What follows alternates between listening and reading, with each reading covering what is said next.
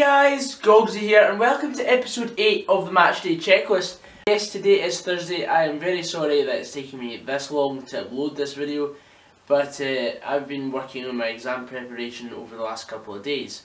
Anyway, on to the checklist.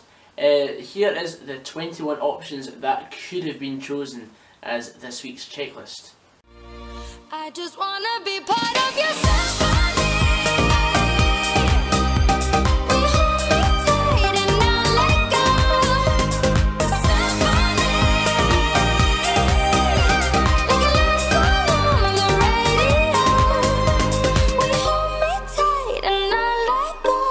Yeah, we couldn't be asked to do a draw.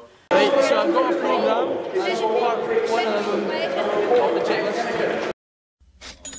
Another thing for the checklist, we've got trying the cuisine today. Oh. The pastry is falling off the pie, so that takes off 2 or 3 marks. It's not embarrassing, lads. Fucking straight in your video. There you go. That's it. I am straight. What money else do you want to feed? So What's that? What's that fucking angle? yeah, it's meant to be an angle, you know. So it looks like I'm fucking everyone's a critic, eh? But I'll say this is about probably a 6 out of 10. Now, of course, I don't have my expert friend Fraser with me, so I don't really have the expertise to properly rate a programme.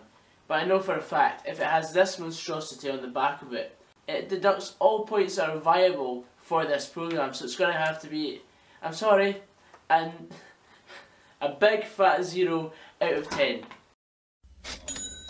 Time to name my man of the match, and believe me, there wasn't really many players that got pass marks in my opinion.